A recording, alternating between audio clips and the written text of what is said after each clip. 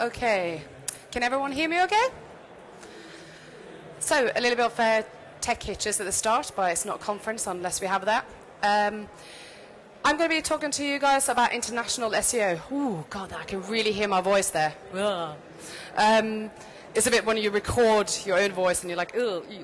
I'm going to be talking about international SEO, particularly for 2014. So the biggest things that you need to think of for international SEO. It's not really any big difference between international SEO and doing SEO from a technical point of view, but there are a lot of things that you have to consider before you kind of start off. So I'm going to go through three main things for this, and that's geo-targeting, language, and link development, which is the three cores of getting it right. God, how loud is he?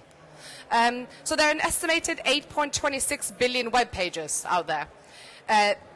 The key thing is that there are different indexes for the different countries, and we might all realize this, but yet we don't really think about it when we do SEO. So you need to help the search engines figure out which index you want to be found in. So number one, geo-targeting. Geo-targeting is making sure your website is indexed in the right geographical index. So the kind of key options that you have is either using ccTLD, subdomain, or subdirectory, using webmaster tools, and hreflang. I'm going to go through these areas. Can I just have a show of hands on how many would consider themselves as being very technical?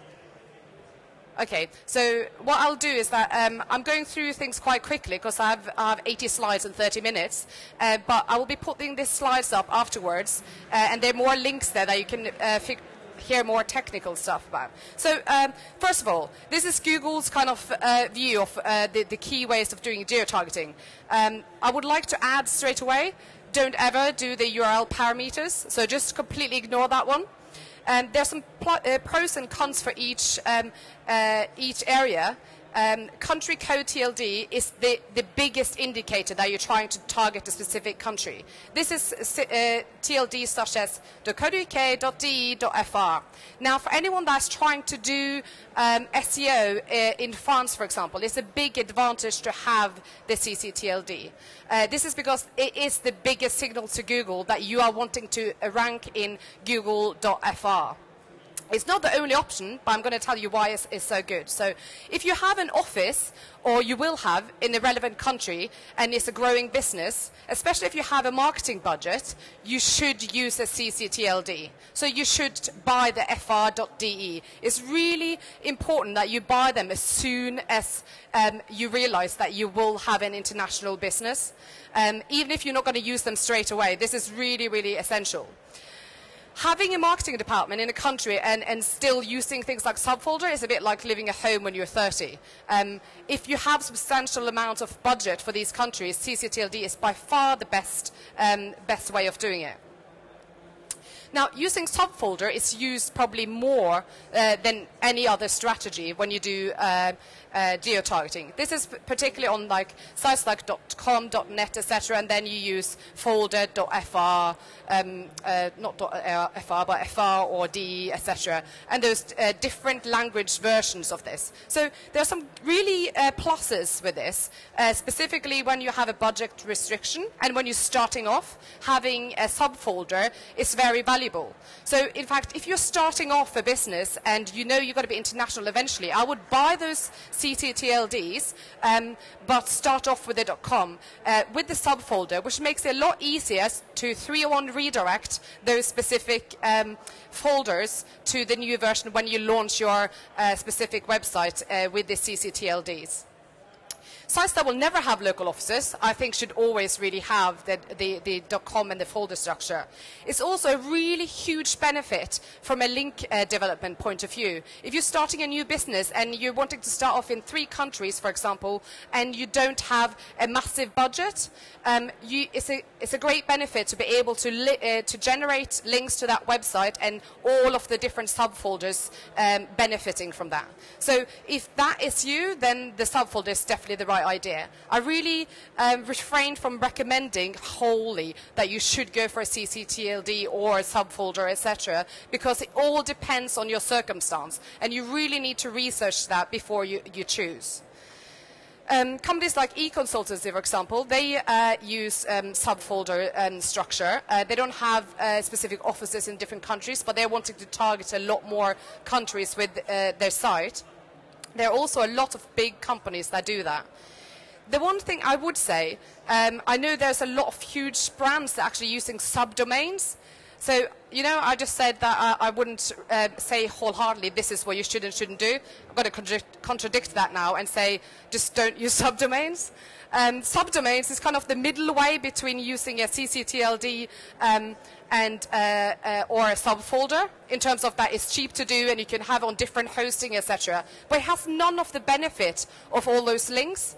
So then you're just being really cheap and you're not getting any benefit. So if anything, I would refrain unless there are a really big case from it on a technical point of view. Like, for example, if all your sites are made in different languages, especially if it's a Windows server and a Linux service, etc., then you might have to have them in subfolders, subdomains. But other than that, please try to avoid it. Webmaster Tools is another way of choosing where you want to target. So you can only do that if you have a non-ccTLD domain, such as .com, .net, info, etc. And you can target in Webmaster Tools which country you want to target. So you have a .com, but your whole audience, everything that you want to sell, for example, is just in the UK. Then you can have a .com domain and choose the UK. The problem with this one is that you can really restrict yourself. The amount of sites where I see like, oh, well, our main target is the UK, so we'll choose the UK. But then you might be getting business from others or acquiring business and so on. Oh, sorry. Thanks, Justin. Let me just turn that off. So you need to... you really need to think whether that is the definite restrictions you want to make, because you could be in really bad trouble if you do. So I saw this guy from Google speaking last year, and he told me that 25% of sites had the wrong geo-targeting settings. Hoo-ha! That's a lot of sites ranking in the wrong index and not even, they shouldn't even rank there. So be aware of that one. Has anyone who has heard of hreflang?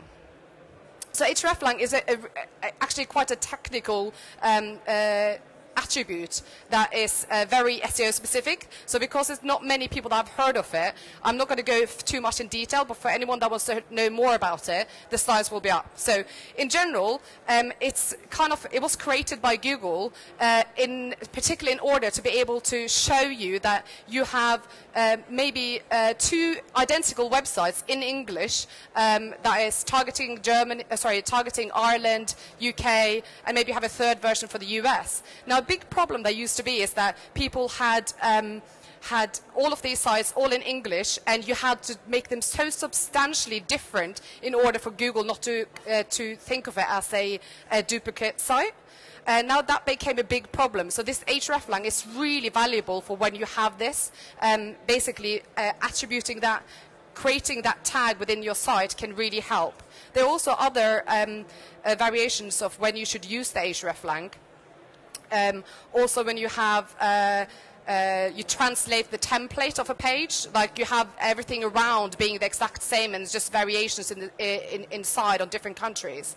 So it's a very useful tag, and I really recommend you read up on it. So I've got links here for a Google's guide on using hreflang. I would say, as a brief comment, to use, if you can, use it in the sitemap, because it's a lot easier than to use it per page. I would also like to mention this tool that the MediaFlow created to make it easier to create the hreflang, especially in the sitemaps, which is a brilliant tool and made the shortlist for the UK Search Awards for tools. So definitely look into that as well. Again, I will tweet these slides. I would like to say, though, even if you use the hreflang in any of these geo-targeting areas, it's not a way of ranking your site higher in any index. These are just signs. So if you're hoping that by contributing, well, putting in hreflang or buying a .de, it's not going to help your site rank higher. Language. So I'm originally from Norway, which is have this really weird accent that some people think is Irish. Language is really important. I think everyone knows working in marketing that you should target women and men differently. Like when you watch TV at night, anytime you watch anything that's remotely kind of girlish, you get like tampon adverts, washing powder, all these kind of target things that's so specifically for women. Yet, the amount of brands that don't think about this from language point of view. So you have to speak the language you are wanting to appear for. So if you want traffic from Germany, it is Sprachesprechen, or if it's anyone German here, I'm so sorry. Funnily enough, the search engine also think that if you have German on your site, you're also trying to rank in Germany. So apart from this CCTLD, the biggest pointer for international SEO is obviously the language. You all might think, yeah, of course it is. I've got some examples for you. So again, this is another pet hate of mine. Don't directly translate. Don't use translation services in thinking you are doing international SEO. It very rarely works. And don't use Google Translate, no matter how good it is. At Verve, we have 21 people, and we speak 13 different languages. We have specialized in creating a team that speak all the languages that we're wanting to do SEO in. And that's a really big plus. So if you're wanting to get to #1 in Germany and you have an in-house team, hire someone German that gets SEO and is a good writer. Those are the key things. So don't use the big brands as a guide, because now I'm going to show you how badly wrong it can do when you don't do the language. So Nike. I would probably say that most of you would know Nike, and Nike is really international known. So this is in Google Norway, and if you Google Nike in Google Norway, you're like, yeah, of course they appear for Nike. Then you start doing some keyword research, and joggesko is the Norwegian word for trainers. So Nike joggesko has a search volume of about 720, which in Norway is actually quite high, because it's 4.5 million people there. So that's actually quite a high volume. Then you Google Nike joggesko, which is Nike trainers. Nike is nowhere to be found. Nowhere at all. In fact, some guy selling out of his living room is likely to rank in Norway for Nike trainers. And then you go to Nike and you think, there's no way they don't have a Norwegian site. So you look on the Nike websites, you find a subfolder for Norway that has all the tags and everything. It's on everything technically optimized. It doesn't have the language. Why bother with all those things if you haven't bothered with the language? So they might rank for Nike, but nothing else in any of those Scandinavian countries.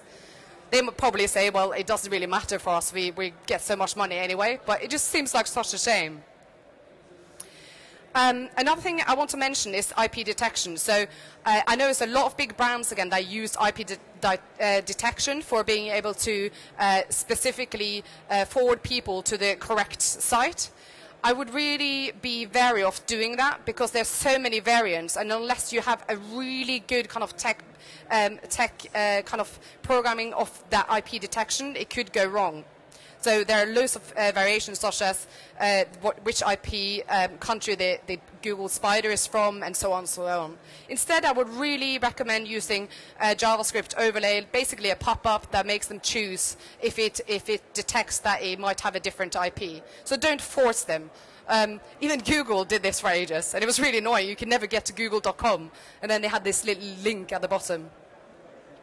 So the biggest part of it is once you've done the technical part, you've got the right folders, and you've got all the language, and you've done the keywords and everything, then it comes to the link development. Now this is the biggest part of it, because link development and links from that specific country is a bit like your neighbor saying, yes, they live here, and that is still the most important part of ranking in any country. Yet for some reason they think, oh, we'll just translate the page and they will miraculously rank. But it needs to have links in that language, ideally from CCTLDs from that country. Like if you're ranking in Norway, ideally .no links, although they're quite hard to come by. So I'm going to show you a few examples of things that we've done.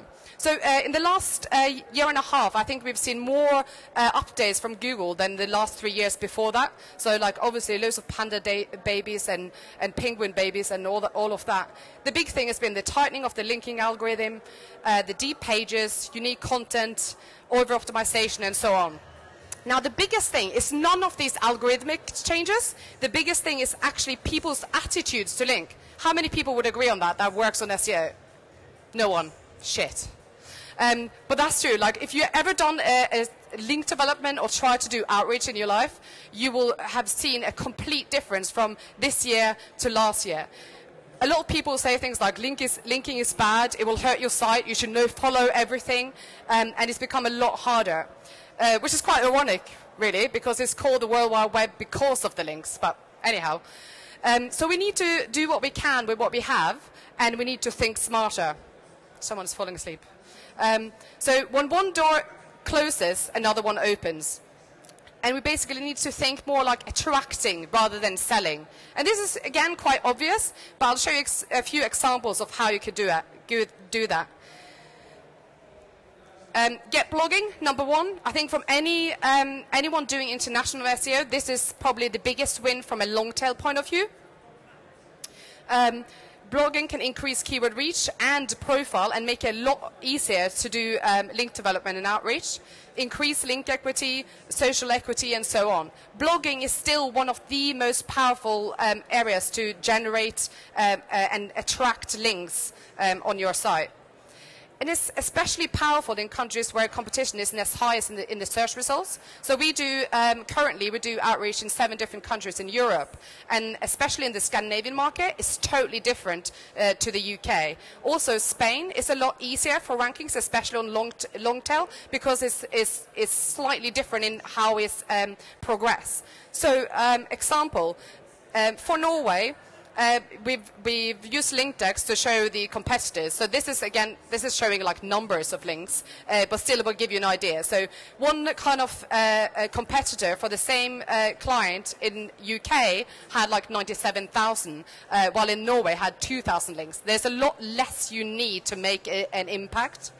So for Expedia, in Denmark, we do a lot of blogging, particularly for the long tail. And you don't need to be using the Google keyword tool to really research every volume. In fact, in Norway and Denmark and Sweden, you're very unlikely to find any volume on those long tail. You have to use your head, your brain, to really think about what will have volumes. So this actually means tips for romantic weekends in Rome. It's so weird, it hasn't got the E. It makes you want to change it. And literally overnight, it was ranking for tips, romantic weekend stay in Rome. And that might seem like really long tail, and you're like, of course they're ranking for that. Well, that's of course why you should be writing those kind of blog posts that people will, with titles that people will actually search for. Blogging can also make your outreach a lot easier. So all of the writers that we have are professional writers that would also blog for the client. How many of you are using Rel Author? Okay, so Rel Author for 2014 is the biggest recommendations I can make from a blogging point of view. Because in a few years, it won't be about which site or which company you work for, but who you have writing for you. It will be about author rank as well as page rank. Not that anyone measures page rank on its own anymore. So make sure that you implement Rel Author. There are loads of good guides about how to implement it, and it's not difficult to do. So another way of generating links through the blog is doing little campaigns. It doesn't need to be really difficult, but it needs to be good quality. So for Hotel Club, we created loads of different mini awards around bloggers. Singapore is a really difficult destination to generate links from because it's, again, really small community and very few amount of sites to kind of fight for. So we created a list of the best Singapore food blogs and create a little badge. And this sounds very 2005, but badges still works. And we had, out of the 5 that we had, 4 of them included that badge and mentioned that they were, you don't need to ask for it. You literally just tell them that you have been mentioned and there is a badge. You never ask for it. If you ask for it, it means you think it's shit.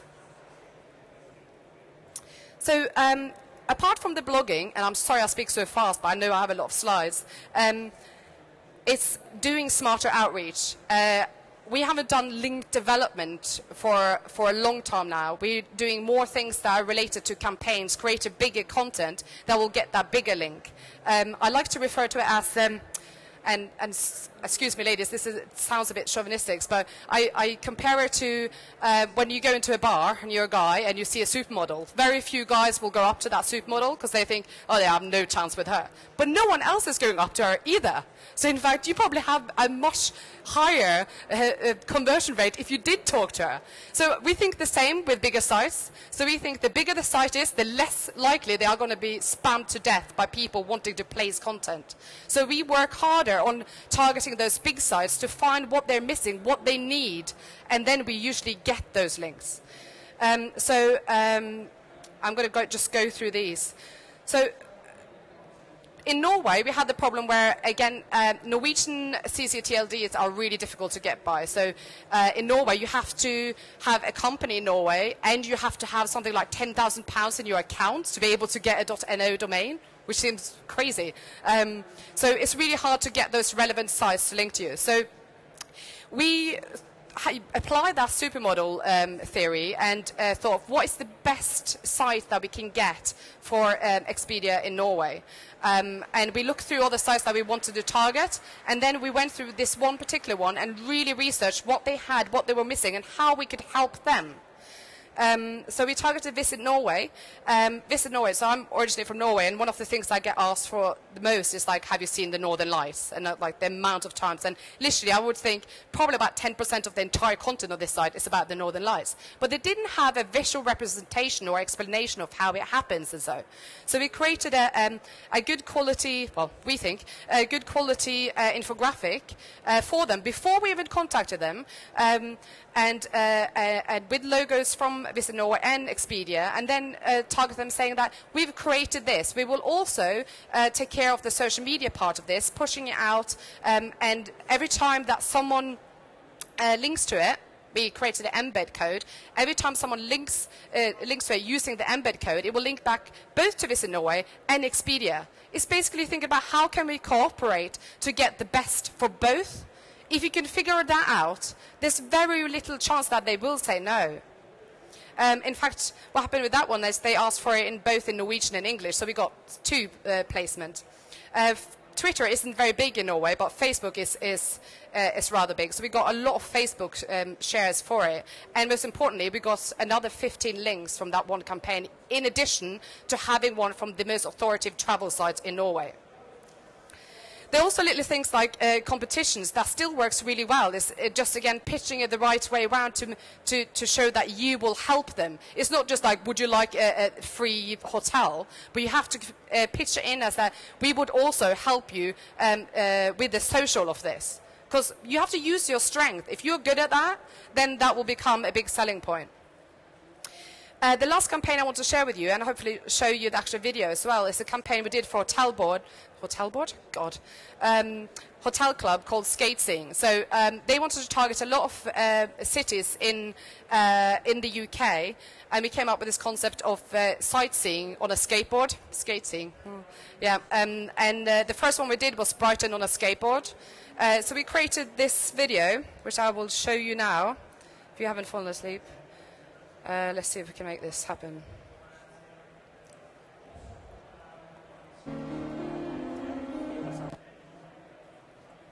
Yeah.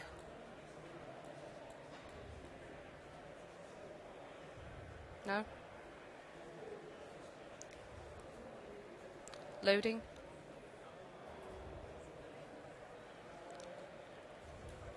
Ugh. Oh, the Wi-Fi isn't good enough to show it. That's so typical. It's an internet marketing conference. Where's my techie? He's left. No.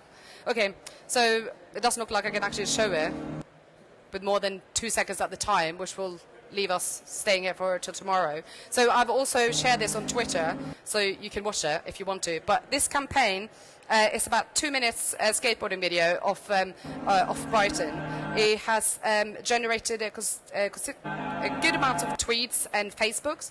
But again, using that embed code, we're then targeting several sites, and we're just going to pause this. Several sites in the Brighton area, and again, we don't sell anything, we just tell them about it. And we even got some news coverage and a lot of specific sites in Brighton, again, linking to that video, embedding the video, and that's where we get the link. And that's been really effective, and we're now developing the London ones and so on and so on. So this will become a bigger campaign after a while. So this is just to show you that there are a lot of things that you can do if you just use your brain and think about how we can help them, and especially when it comes to international SEO and going into new markets. But most of all, you have to speak the language, you have to do the geo-targeting, and you have to make sure that you try to attract rather than sell those links. Oh, God, I'm knackered. Lastly, make it awesome or don't bother. That's it. So if we have any questions, I'm away for that. Have you got any microphone? No.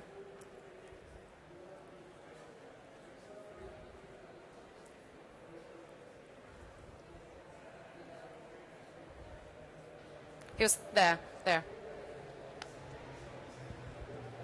Send it over.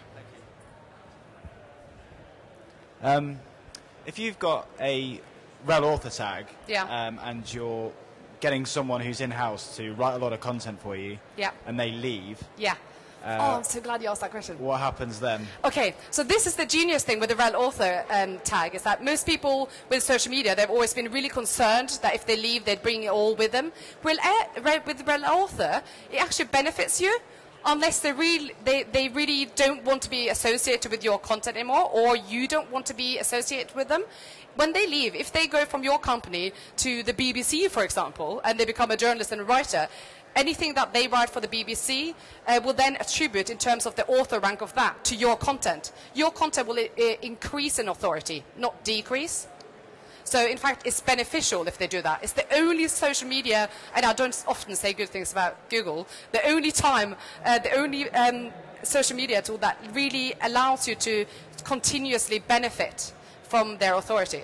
But they have to keep associated with your website. website. So it's very unlikely that they will take that out, because obviously they want to keep their authority. So if they de-authorize all those sites that they've targeted, they worked with you, that will decrease their authority. So I think it's very unlikely that they would, unless there'd been a big fallout or something. Okay. Any more questions? Go on, Justin. I have no idea how long I've been speaking. Just another question with regards to rel author. Yeah. If you mentioned that people's authority moves around with them, which I kind of get that. What about if people are blogging on sites that don't have rel author set up? How do you actually go about obtaining that authority for, like Moz, for example, I think doesn't or didn't used to have rel author set up, although I don't know if they have now. But well, then it's education, although probably wouldn't educate Moz on it, that would be weird, but you would educate them on all the benefits for them. So a lot of our writers are writing for a lot of blogs on a continuous basis to build up their authority on specific subjects. Like, I usually make people blog about what they are interested in. So I have specific travel bloggers, fashion bloggers, and so on. And so they will then try to educate the site, saying that if you implement this, this will benefit you, because I'm also contributing to this. Like, I'm contributing to the Huffington Post. So if you implement this, that will benefit your site. And again, that's usually when they go like, that makes sense. So it's basically showing you're educating them with all your knowledge. Do we have to cut it there, or? Yeah? Any other questions? No. Fine. Thank you. Sorry about the video. It would have been cool to show it to you, but it's actually tweeted about now, hopefully.